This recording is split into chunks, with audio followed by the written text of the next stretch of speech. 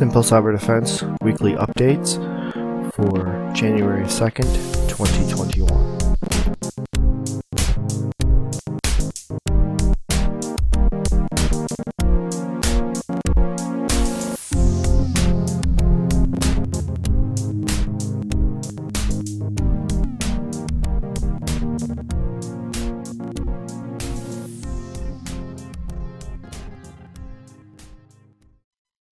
Welcome back to Simple Cyber Defense. This is the new year 2021. In this episode, we're going to look back at the major security impacts that happened in the year 2020. And we're going to start off with the T-Mobile attack. Now, T-Mobile had two different breaches in the year 2020. Once in early 2020s, around March, and another one more recent at around December. So what happened in this breach was an attacker got a hold of some employees' emails and was able to take over those accounts. And then from there they pivoted into getting into user data's accounts. So why did they do that? They were just basically looking for information and what can be done to stop this. What they're going to have to do is just be mindful that their data is out there and be more cautious when dealing with emails and texts, which could be used by attackers to get them to give them access to their accounts. Because of the data that they've stolen from T-Mobile, they are going to make their spamming attacks a little bit more looking legitimate. Because they have their phone numbers, they have their credentials, and they can easily make an email look like it came from T-Mobile, get them to click on the link. Just be a lot more cautious about those emails that's coming through. So the next biggest attack point in 2020 is due to the impact of the coronavirus. Many employees were working from home, and that made them a prime target for attackers. Now, three things in particular that were the biggest hazards from working home. The first one is the employees' home Wi-Fi security. Now, when you're in the office, there are many controls that are in place to protect the Wi-Fi networks and the employees' computers and whatever attaches to the internet. But when they're at home, most likely the users don't have all those protections. If they're using a weaker protocols like WEP, they could allow attackers to easily access their network traffic. So what should they be doing is, the first thing they should be doing is they should be using a VPN if they are connecting to the company's network. The VPN will ensure that attackers can't easily sniff the traffic back and forth. Another thing they could be doing is using the strongest protocol out there at the time of this recording is WPA2, but WPA3 is coming around soon and will be rolling out. And when that does, I urge people to go through WPA3. The next thing that is a hazard for workers at home are phishing scams. Now, these attacks will be very sophisticated because of all the data breaches, emails with attachments and links. That attackers will make these look really legitimate, like they're coming from the company. But again, you just have to really think about what you're looking at and what is happening with these. And if need be, probably the best thing to do is just get on the phone with someone and say, hey, I got an email from supposedly you, is this true? If it is, yes or no. And the last thing that is a hazard for remote workers is insecure passwords. Simple passwords are incredibly easy for hackers to attack. And I created a video on my YouTube channel which goes over the many steps that you can go to increase your password security. I urge you to go find that and look at that. It is basically a few simple things that you can do to increase your password security, like the complexity of it, not reusing it, and basically using a password manager. For more details, let's go to that YouTube video on password security. The next major hazard in 2020 was ransomware. It's not going anywhere, and it's probably going to continue going on for many years. And many of these attackers are using emails to trick employees to either open an attachment or click on a link and then infects their computer with the ransomware, which would then spread over the network and just encrypt as much files as they can and extort the company for money. No matter how small of a target you think you are, every single person is a potential target for ransomware. It's not a matter of if you'll be attacked, it's just a matter of when you'll be attacked if you're not taking the proper precautions to protect yourself against ransomware. The biggest protection that you can have against this is user education, is just to be aware of what attachments you're opening and what links you're opening and making sure that they are really legitimate. The next thing to do is have a very robust backup, offline backup, so that if in the event that all your files are encrypted, at least you'll have the backups to go up against. And hopefully be able to get yourself back up and running as soon as possible.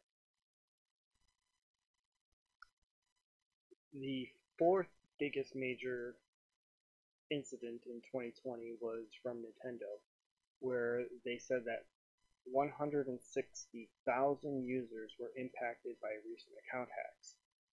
What happened was the attacker had gotten access to the Nintendo network and taken over many accounts. And the reason why they were able to do that is they got into database leaks and they got a list of passwords and they used those passwords to get into the Nintendo accounts. The best way to prevent this is to never reuse your passwords and to use a unique password for every single account that you have, and to constantly change it up every so often.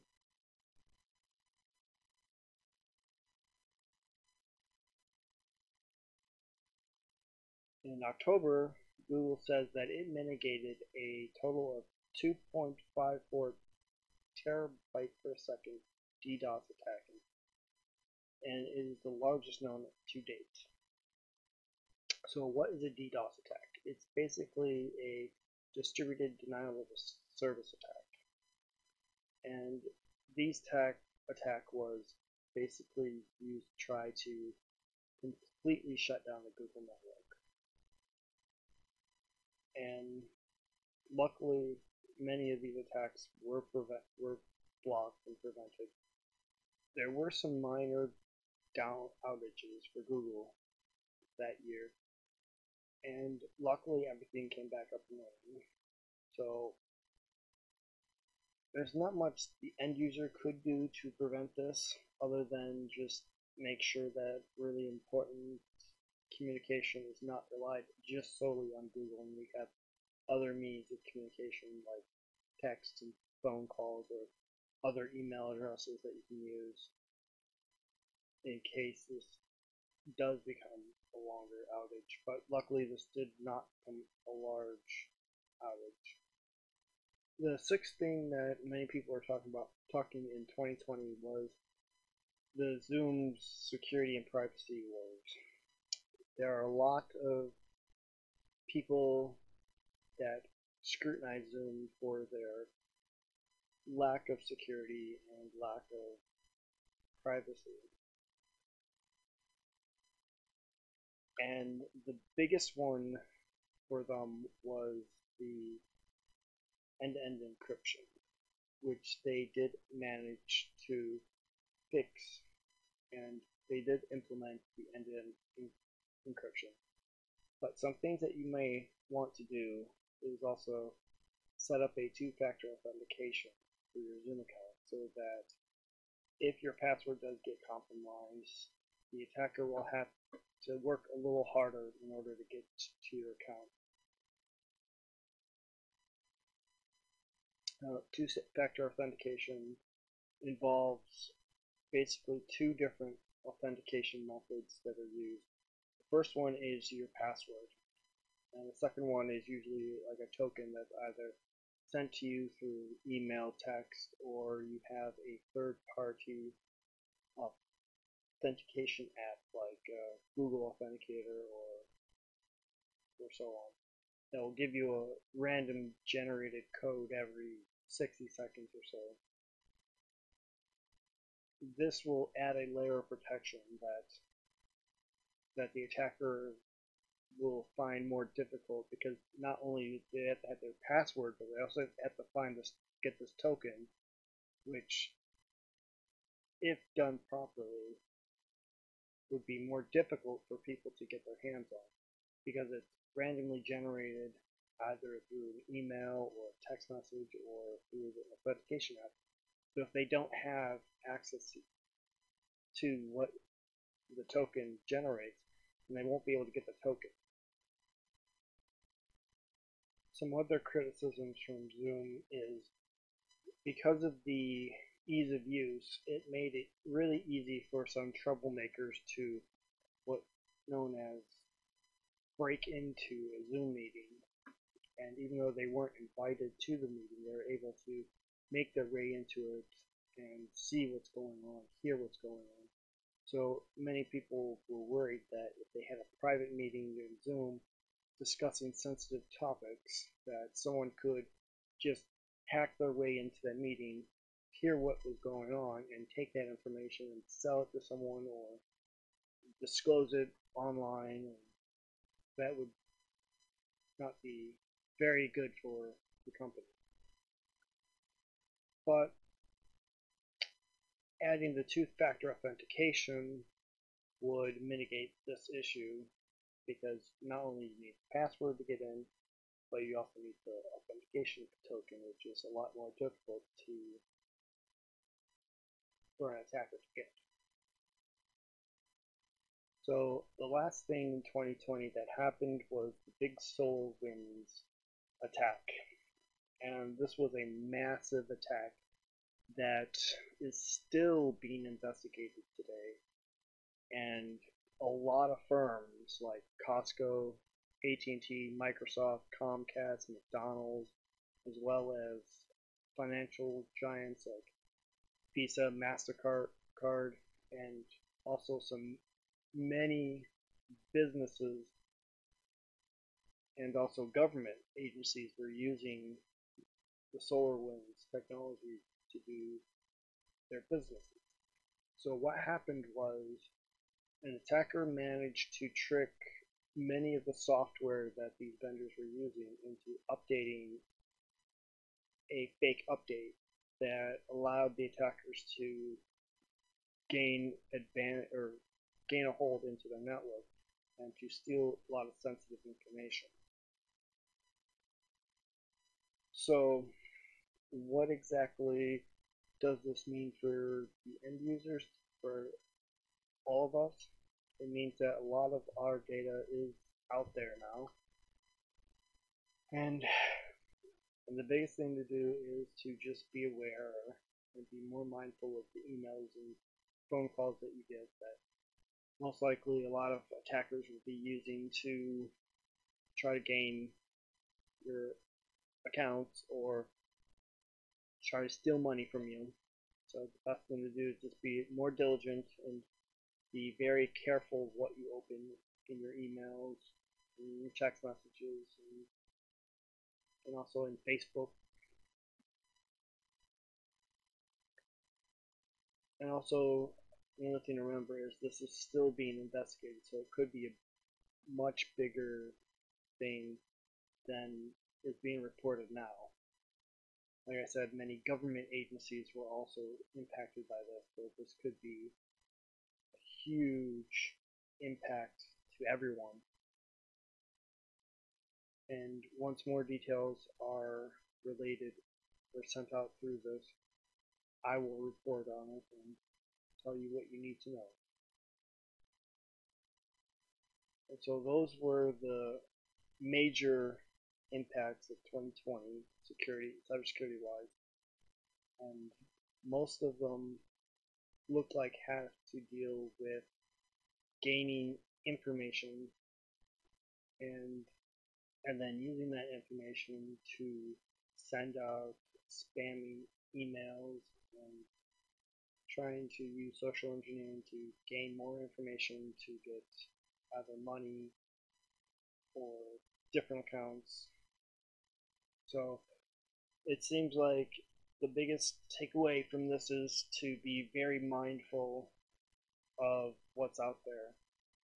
It's very scary that a lot of our information on there is basically now in the hands of hackers, and they're using this information to make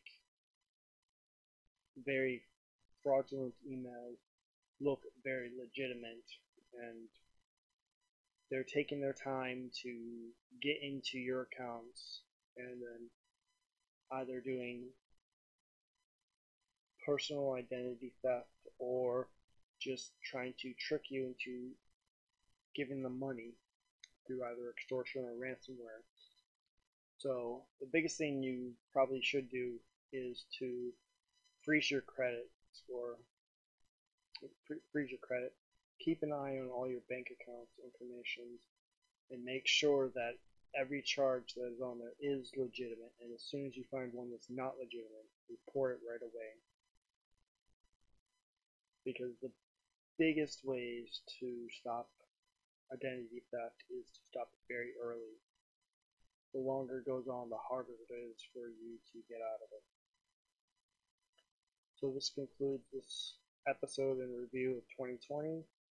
If you enjoyed it, give it a thumbs up and share it with all your friends.